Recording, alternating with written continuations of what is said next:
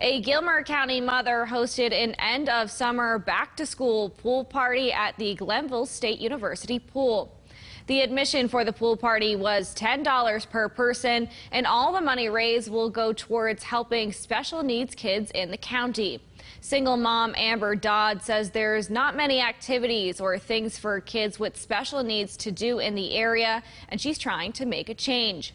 She added that kids like her son with autism face the challenge of being around others because they are very sensory sensitive.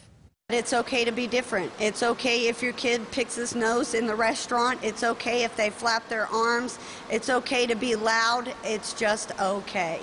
It takes time. Like, I've learned a lot from my child that stuff just doesn't happen overnight. I mean, it might take a little while so we can get some stuff done and hopefully just have some fun. Dodd says she hopes to use the funds raised to host parties for kids with special needs and other activities during the holidays throughout the year.